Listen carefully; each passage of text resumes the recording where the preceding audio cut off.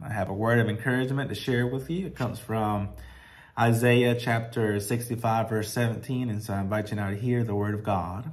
For I'm about to create new heavens and a new earth.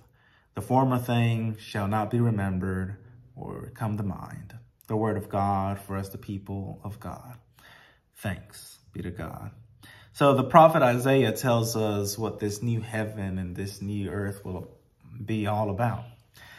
He tells us that there's going to be joy there, no more sorrow.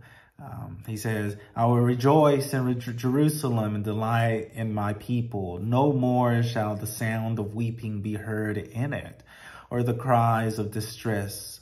The wolf and the lamb shall feed together. The lion shall eat straw like the ox. There's certainly a different way of living, a new way of life.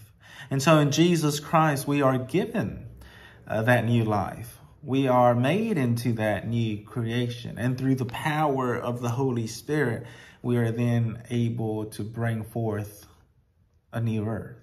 We are empowered to tear down the walls that divide us. We're empowered to tear down those systems that oppress other people. We find ways to make sure that all are fed and clothed. We can experience heaven. We can experience the kingdom of God right now in the here and now. And we do that by taking the love of God that he has given to us, that he has placed in our hearts, and then finding ways to share that love with each other. And so I want to encourage you this week to go out into the world wherever God has placed you and to find ways to be heaven, to be peace, to instill this new world with others.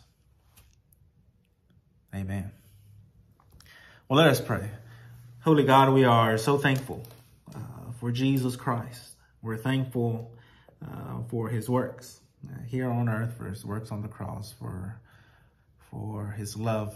And Lord, we just ask that as we respond to it, to his love, that we might have the courage to share it with others. It's in the name of Jesus Christ we pray. Amen and amen. So this coming Sunday, I want to invite you to come on out to experience the love of God with each other. We have a coffee fellowship around 9:40, Sunday school at 10, and worship at 11. You don't want to miss out. So come on out, invite a friend, and let us come together to worship God. With that said, grace and peace be to you from our Lord and Savior, Jesus Christ. Amen.